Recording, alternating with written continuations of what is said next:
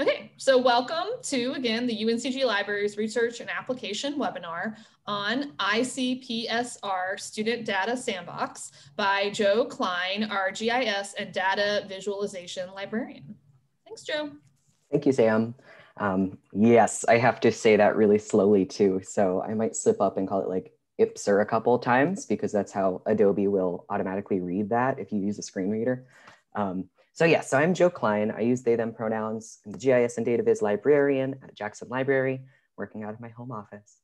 And I'm going to be showing you the ICPSR Student Data Sandbox, which is an open repository for data used in or generated by student research in the social, behavioral, and health sciences. So a quick note from ICPSR, which I guess I should have done before we started recording, about their Love Data Week 2021.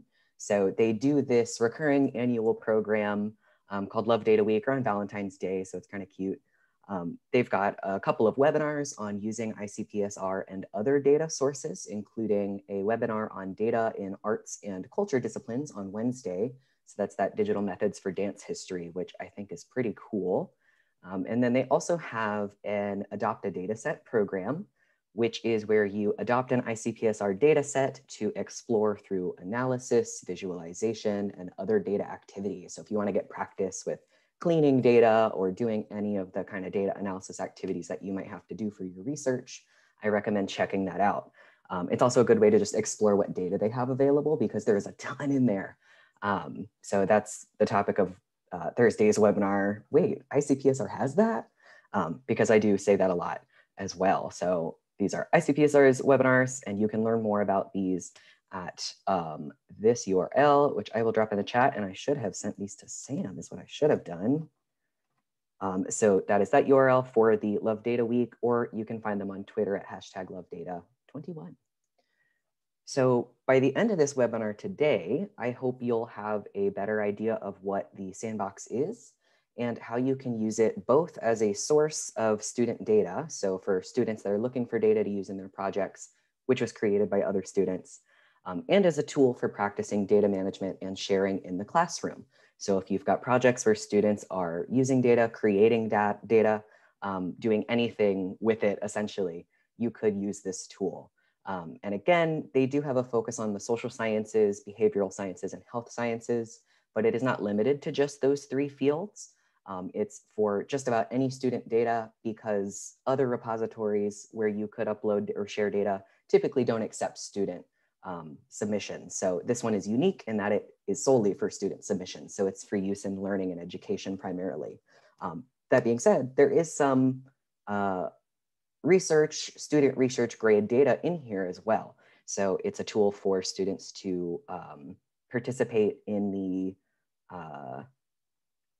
research process, in the scholarly process.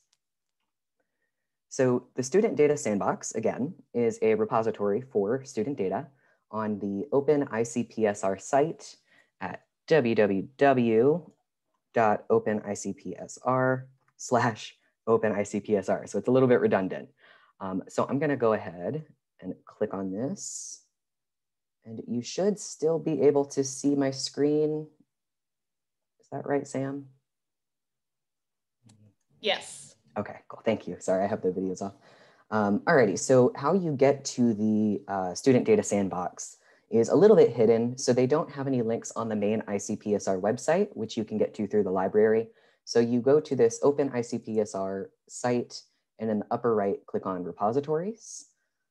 And you'll notice I'm looking this way. My monitor is facing the other direction as my webcam. So once you're on this repositories page, you'll see all of the different open repositories that ICPSR has, which means anybody can view or use data in these repositories.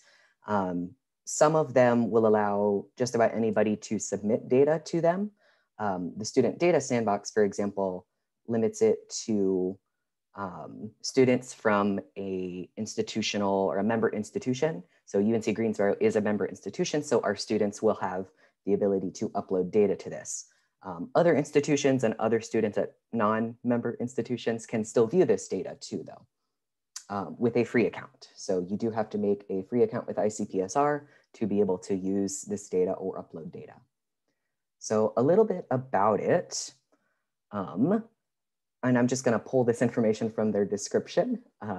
So the Student Data Sandbox was created because students generate and analyze a lot of data, especially now as we are doing more quantitative analysis in lab classes, for example, or looking at census data and demographic data, or just getting those digital literacy skills up so that they know what data is and how to work with it.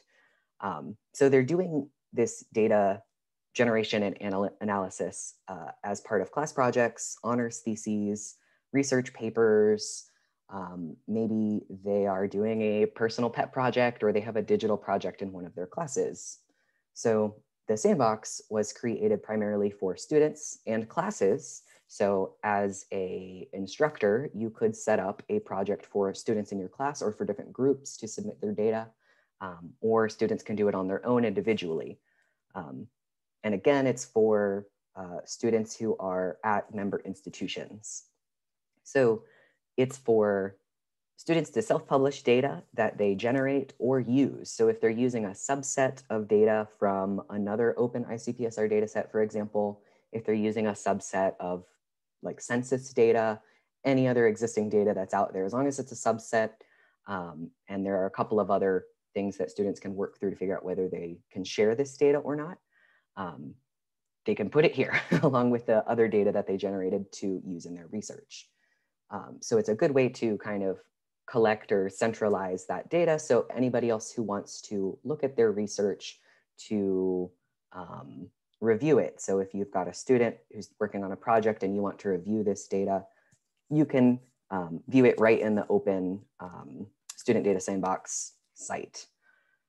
So let me see real quick.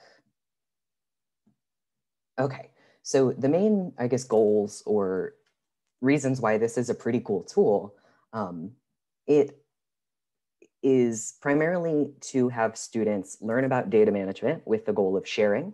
So not just data management for the sake of learning necessarily, but they will also be able to share their data in a way that gives them not necessarily a scholarly profile, but in a way that they can share it with others. So they can send a DOI or a URL for their data set to their professor, to maybe the PI of a lab that they want to work in as an assistant, and they can share this data elsewhere, which is pretty cool because you can't really do that if you're sharing data on like Box or a Google Drive without making it available or public and losing all of that context and other information and documentation. So that goes into the second kind of goal or reason why this is a cool tool, is it allows students to be recognized for the work that they've contributed. So if they are doing research as part of their honors theses or their just graduate theses, graduate research projects, they can be recognized for that work with a data citation because they have that DOI or persistent identifier or URL that they can link to that data. So if they go publish their work in the future, if they present at a conference, they can link to the data that they used for that project, which is really cool. And then they can also learn from each other's data. So if students in a class, for example, you've got the 2019 cohort, they collect survey data from the class, they can submit it and do their research and link their research papers to the data in the open ICPSR Student Data Sandbox. And then the next year's cohort in 2020 or 2021, 2022 can view that data, download it, use it, and add it to their own data that they collect the next year. So it's a really cool way you can see over time how classes change or how different cohorts of students do research differently. And they can learn from it. So they can learn from each other. They can also see how other students organize their data or manage it or write up documentation. So instead of having to depend on professional grade, research grade documentation, which can be very lengthy and confusing for students that are still starting out with data, they can see what other students have done in a way that may be a little bit more accessible for them. So the data in the Student Data Sandbox can be collected by the students themselves. Again, and I already mentioned this, it could be subsets of existing data sets. So anything that students use for their own research, truly anything. which is, again, helpful because it's centralized in that one area and you don't have to go looking for 12 billion different data sets to recreate the project or to evaluate a student's performance in a research project, for example. So students, oops, prior research, there we go. Okay, there are some requirements to submit to Open ICPSR and to the Student Data Sandbox, mainly that the student makes a free account and that they include documentation along with their data upload. For our students that are uploading data, when they create their account, there is a way, there's like a field where they can enter UNC Greensboro, and it will link their account to the UNCG Greensboro institution, and it will automatically allow them, it'll let the system know that they can upload data as a affiliate of that member institution, which is pretty cool too. There's also some behind the scenes where I get a request in my inbox and approve it. But for the most part, it's automated as far as the students can tell. And then, okay, and as I mentioned before, students can submit data for their individual independent projects. So for example, McNair Scholars, for their own independent research, if a student is doing an independent study or a practicum, or any other research that they would like to be able to share, or they can do it as part of a class in a more guided environment, or a workshop. So I might experiment with some workshops at the library with this as well. So as the PI or instructor of a class or the PI of a project, you can set up a project how you would like it to be set up. You can add folders and do a bunch of other things. And then you can add students to it, or the students can create their own project on their own. So it's really versatile in terms of how you set it up. It's really just depends on what you would like to do.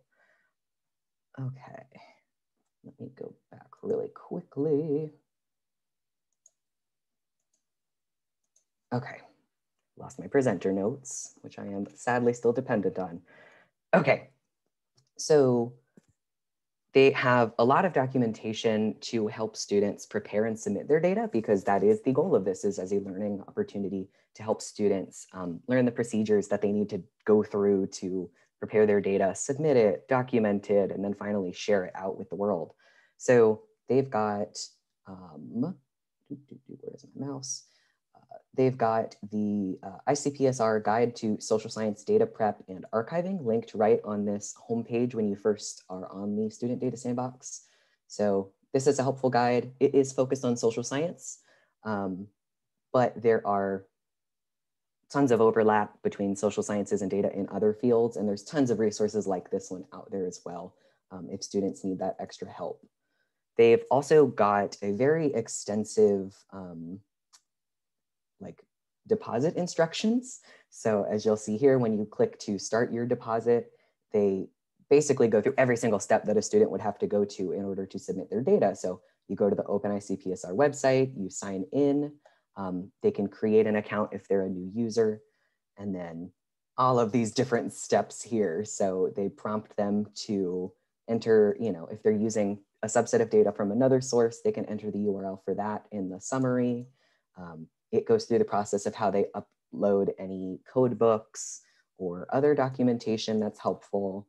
And then there are other terms and conditions that they'll have to accept, and then disclosure risks or other prompts of information. So it's pretty detailed about the procedure, which is really nice.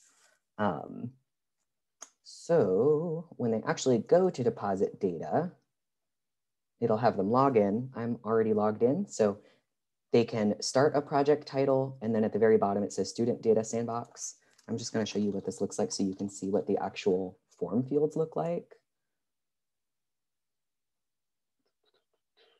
All right, so it has created it.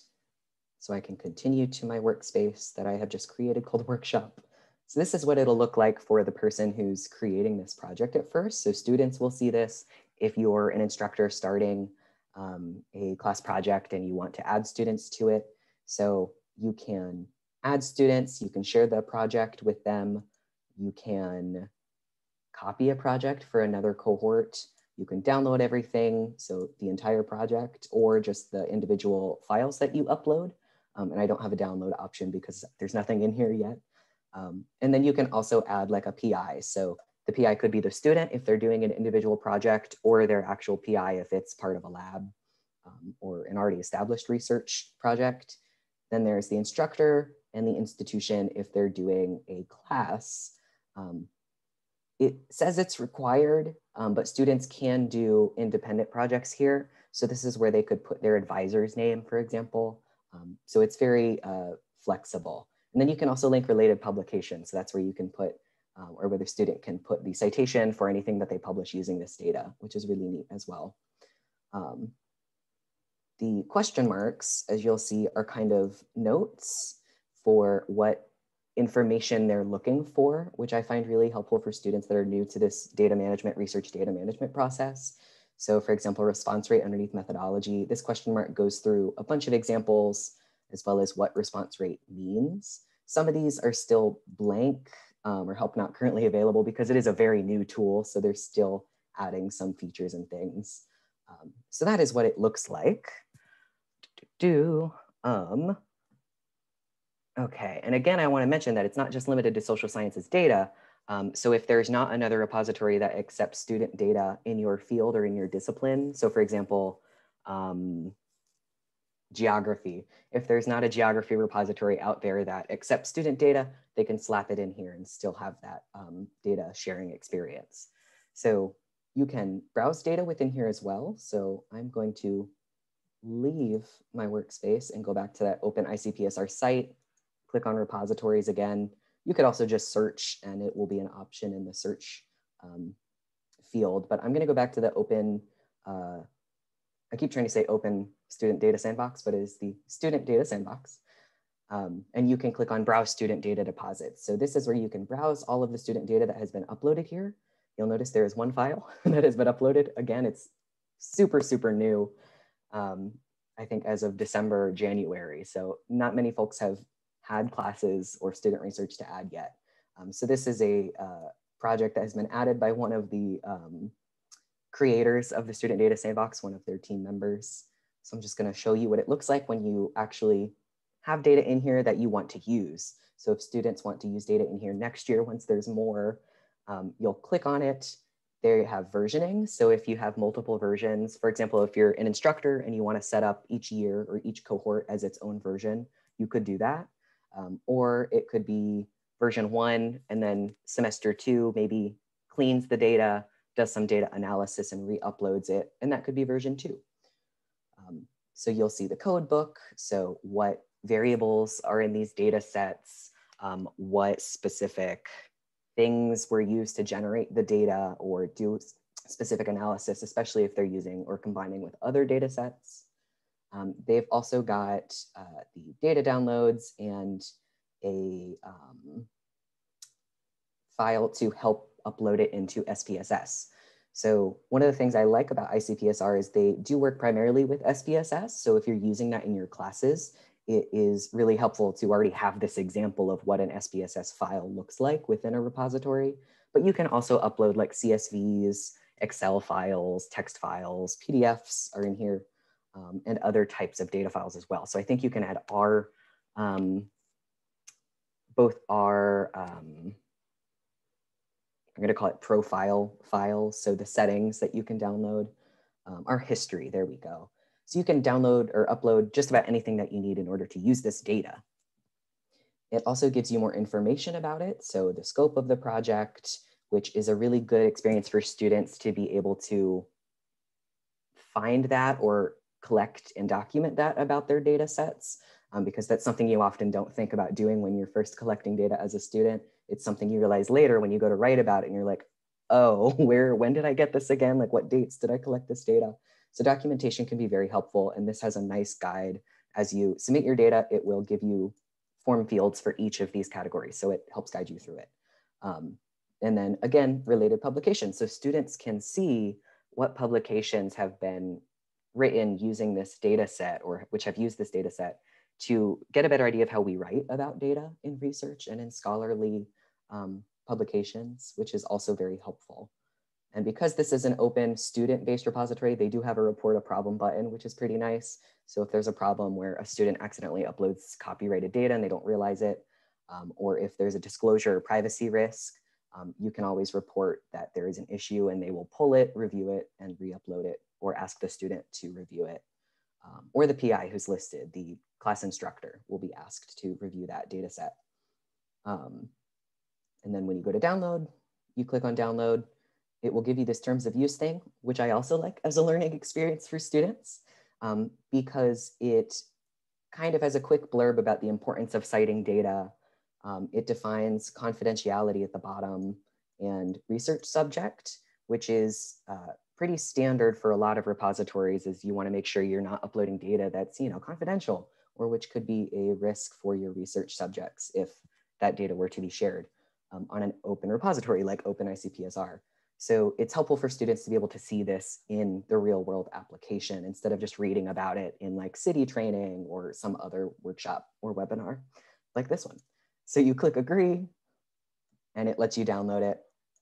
And I won't open that. It's just the 3 files that are in there. So back to my slides. Some other resources that are available to help you implement the sandbox in your classes or for students to use it on their own include the teaching and learning page. I'm gonna make sure there's no hands raised in the participants real quick. Looks like we're good. Okay, so it includes the teaching and learning page on the ICPSR website. And I can copy paste this from the thing real quick. Okay, so in the chat, I just pasted this URL for their resources. So this is on ICPSR's main website, not the open ICPSR site. So it says instructors in the like resources for instructors in the tab, but don't let you put that off. Don't let that put you off. I'm in this overview tab underneath teaching and learning. So these resources are specifically created for undergrad faculty and students, but I have found them useful for any newcomers to data and research data management, and for some faculty as well as like a refresher. So I found these pretty helpful. They've got data-driven learning guides, which include standalone exercises that use online data analysis for mostly social science concepts. And they have a ton of topics, 53 to be exact, which is a ton to me, on various different topics within social science that go through the process of how we use data to research this type of topic, what questions you can ask, and how you will use data to answer those questions. So for example, this one will have a sample data set, which is within the ICPSR ecosystem. So it's another example of showing students how having that DOI or dedicated URL can help them share their data. So that's an example in the other ICPSR data set. So it links to those. And I see a question. So you're able to see the data if people open it to the public. In ICPSR, yes, you can see data that is available for the most part. You might not be able to use restricted data sets, but in the student data sandbox, all of it is open. As when you publish your project, any data within that project is viewable. So it's not recommended for restricted data. It's mostly for student projects using data that can be made open. So if your students are working on, for example, like public health data and there's some sensitive information in there, they wouldn't be able to share that within the student data sandbox, at least not yet. So they might be working on more guidance for that, but because ICPSR doesn't review or vet the data submitted by students at all, like it does for the other repositories, and like it does for the main ICPSR site, they can't allow that type of data to be in there. And exactly, so you can also get into the problems with IRBs that way, or with the IRB, sorry. Yes, so if you have a student working on a project that needs like IRB approval for human subjects research, they likely won't be able to share their data here. But you could have them go through an example, go through this process with an example data set just to see what it's like to let them have that experience, even though they can't share their data for their specific protected, or I guess more sensitive research project. Okay, so those are the data-driven learning guides. I'm gonna go back to this teaching and learning page again. And they've got exercise modules. So these are really helpful entire sequenced activities that you could spend an entire class session doing, for example, or an entire workshop. So I really like the Exploring Data Through Research Literature project because it uses another feature of ICPSR that I'll share with you in a second. Okay, so this uses the bibliography of data-related literature that ICPSR has as a data set itself. So it's a collection of publications that cite data from ICPSR. So they use this entire bibliography as a data set. So they have information about it, some learning research methods that you can learn using these exercises, and then the notion of application in social science research and what that means. And then I always like that they shout out the library and how we can help them find articles. If you scroll all the way back up in this kind of hidden bar though, they've got the exercises. So if you click on exercises, it takes you through 3 for this specific example, but others have more or less. Just examples of how you can use these in your class to guide students through the research process and through ICPSR's resources. There aren't any specifically for the Student Data Sandbox yet, I don't think. Let me double check. And right now, I think there are only these 4, but at some point, they may add one for the Student Data Sandbox because it's a really cool tool and will be helpful to have those exercise modules for that. Okay. They also have YouTube videos and PDF guides for students. So I'm going to go back to that URL, but I'm going to go to this teaching and learning dropdown and click on resources for students. So these are those PDF guides. So how to read a journal article, a guide to interpreting SPSS output if you'll be using SPSS, or if a data set that they would like to use in ICPSR has SPSS files, how to cite data and why it's important, and then also data management plans. So this is aimed at students and undergraduate student level researchers who just need help with data management plans. And my phone thinks I'm talking to Google. I am not. Okay, so I'm going to go back up, and then resources for teachers in this teaching and learning tab has lots of videos on teaching, or rather they have these 2 linked, but they do have a YouTube channel with tons of resources on research data management, what is data, and they will be adding some Student Data Sandbox ones to this as well soon. Alrighty, and then the third, I guess, or second big ICPSR resource is that bibliography of data-related publications that I mentioned. And here is this URL.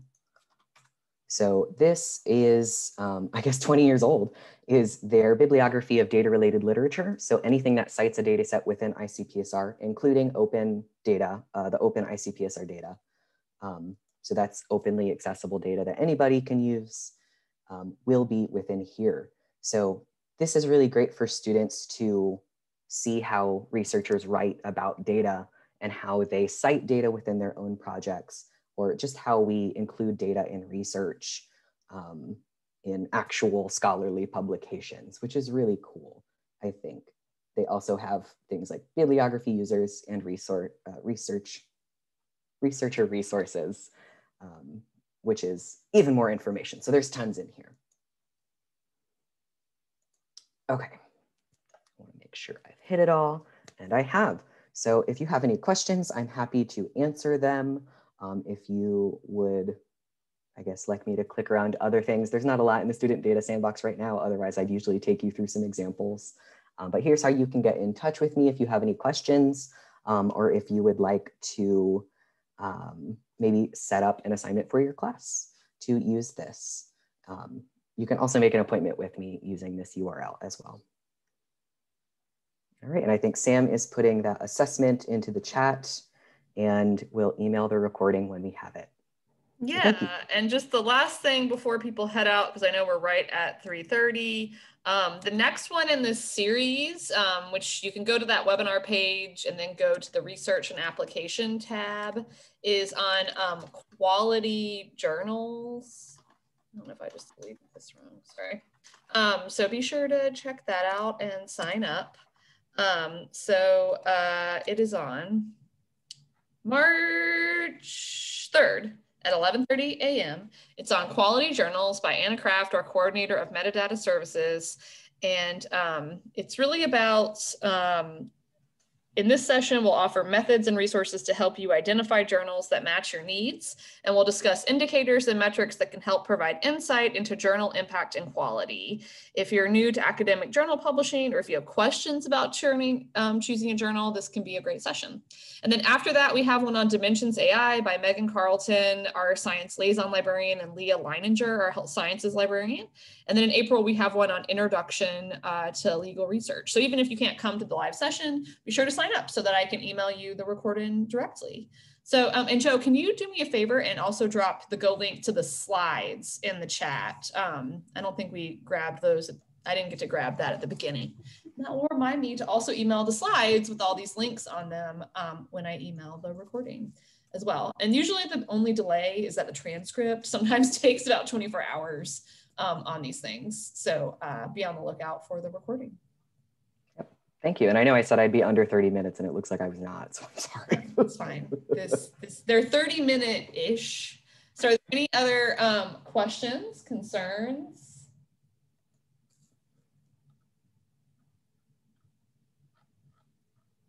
Thanks everyone for coming, and have a great week. I'm looking at this woodpecker outside my office, so exciting. Okay, thanks everyone. Have a good week. Bye.